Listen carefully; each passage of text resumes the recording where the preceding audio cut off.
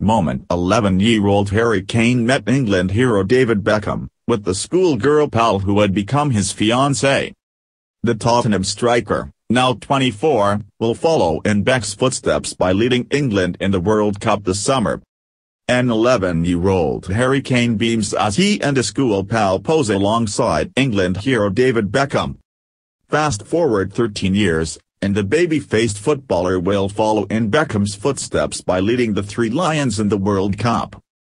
And the rosy-cheeked schoolgirl is still by his side, now as his fiancée and mother of his toddler daughter.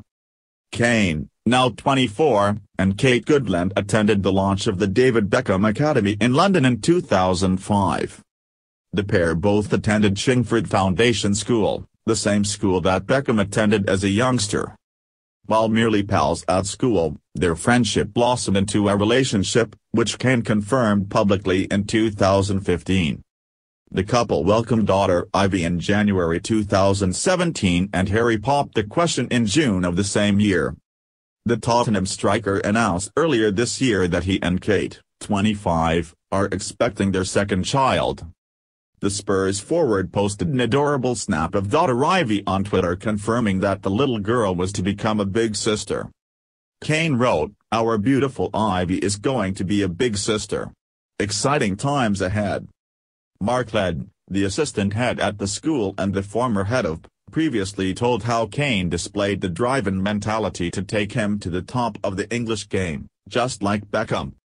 The school is filled with framed match-worn jerseys and memorabilia from Beckham, Kane and also Crystal Palace's Dwight Gale, another former pupil. And they believe that Kane showed signs of success during his time at the school. Harry was always dedicated and driven to succeed. When he played for the school, he gave it everything. He scored a lot of goals and we had a very successful team and he was outstanding, he told the Daily Mail back in 2015. Ledden says that there was no arrogance in Kane both on and off the pitch. He says that Kane was more than just a prolific goalscorer, he was a team player and that has shown through in his success for Tottenham. Ledden added, he was always technically gifted and a real team player. He didn't expect to be treated differently. He wasn't one to keep the ball if a pass was on. He was never like that.